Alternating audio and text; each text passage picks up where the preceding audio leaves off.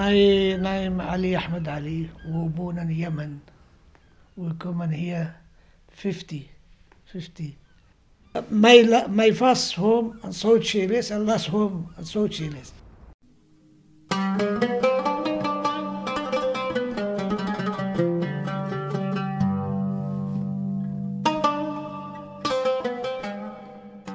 We like to hear, for working.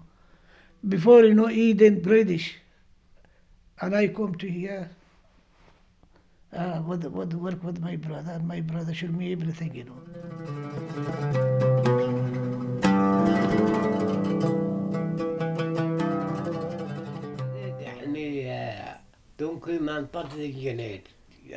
The work I did on the ship was called a donkeyman or fourth engineer or stoker fireman, and it was very hot and difficult, but that was the job that our people did at the time.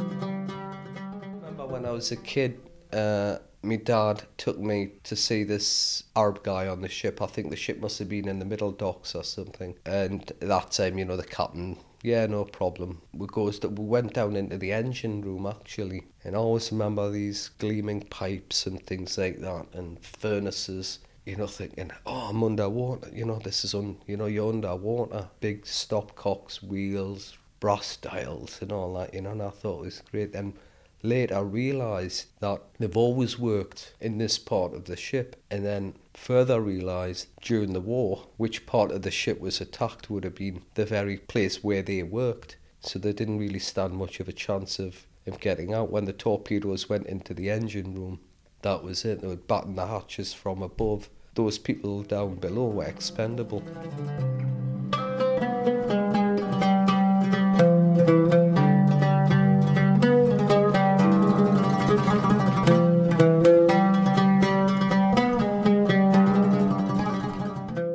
Part of the town was Leagate and Holborn.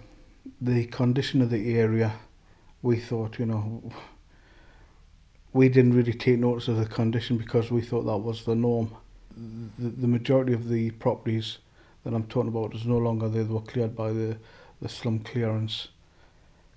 They were in a bit of a bad condition, but we didn't think so at the time.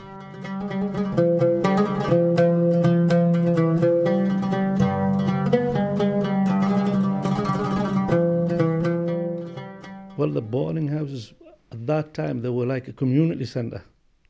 It brought people together in one place when they came back from sea. They had somewhere nice and warm to sleep, food prepared for them, because it wasn't just like a bed and breakfast. Everything was provided there. They always had like somebody in charge, which was regarded as the elder, who everybody respected and listened to what he says, and everybody trusted as well. And the ones that were married, obviously, that was a meeting point for them, where they played cards, dominoes, things like that, entertained themselves. It's like a social gathering.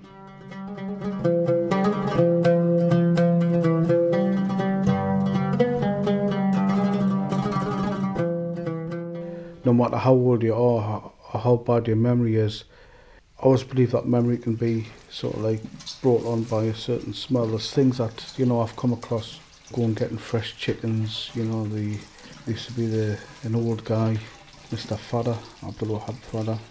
He used to kill the chickens in the backyard, so he had a fresh chicken, and Dad used to take it home, gut it and feather it, and everybody says that things taste like chicken, but there's nothing tasted like the chicken in my youth, He was a nice old man, and I used to like the gizzard of the chicken, and he knew that.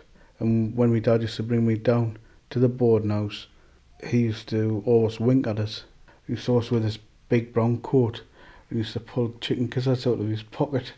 Since I've thought, how can he keep chicken gizzards in his pocket,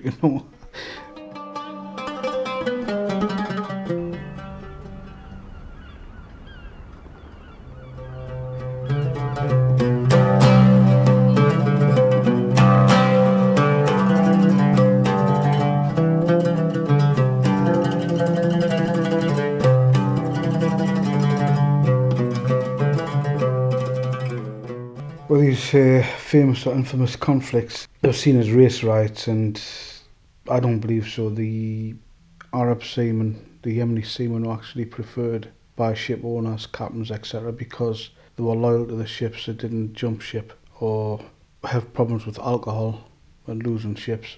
You know, so it wasn't a race riot. It was just, you know, some people had different ideas, and they were of different colour.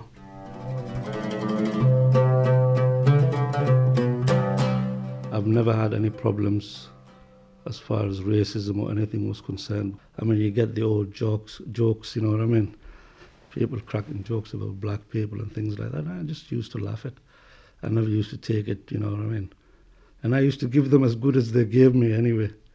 So they used to like that side of me, you know, that I can take it and give as much as they give me. So I think I got along well with them.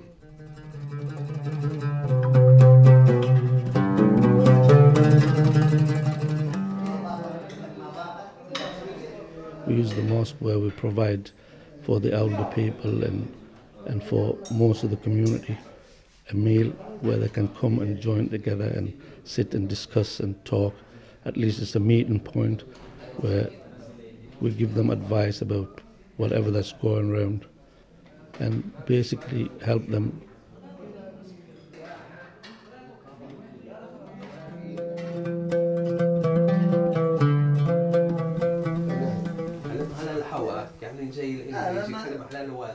That is a plant. It comes actually from the source itself, wrapped in banana leaf. Qat plays a big role in our community because that's what brings us together. Qat, traditionally in Yemen back home, is the thing you solve all your problems with, because you sat with the elder of the village, and we carried that over here, and it's a social gathering where you've got like white British, they'll go out for a drink in the pub and socialise and have fun and that. We have fun that way. We chew together, we talk about our problems, we discuss different things, and that. Where in a class session you can sit for 5, 6, 7 hours. So you can guarantee that guy is going to be sitting, listening to you all that time.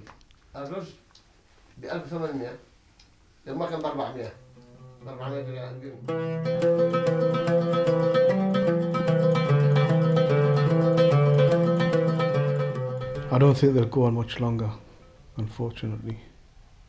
There's only one that's been used as a boarding house now as such, and I don't think that it'll be long before, because obviously the population's getting old.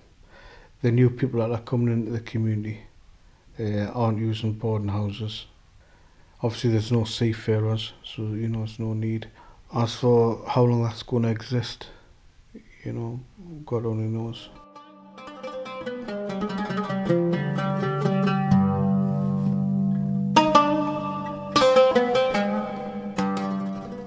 Well, we've got new generations, obviously, with natural progression, you know, people having children, so, you know, you have a new generation that way.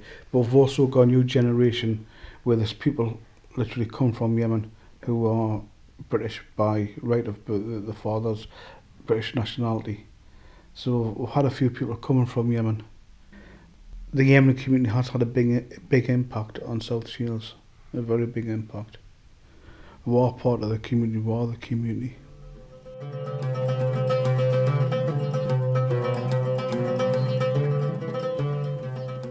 All my life, and a lot of people I know, all our lives, we've strove to educate people into what we are, bring them into our place of worship, bring them into our homes, and see that we're not whatever stereotype is flavour of the month, either terrorist or Aladdin. It's either that or the other. And I made a great deal of friends, lifelong friends.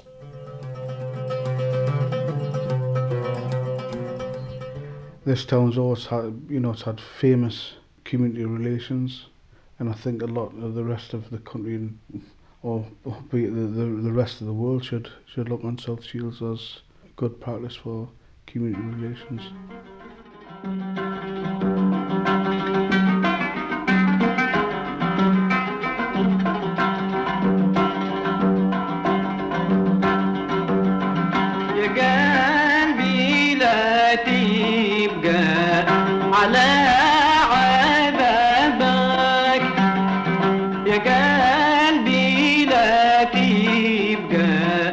على عذابك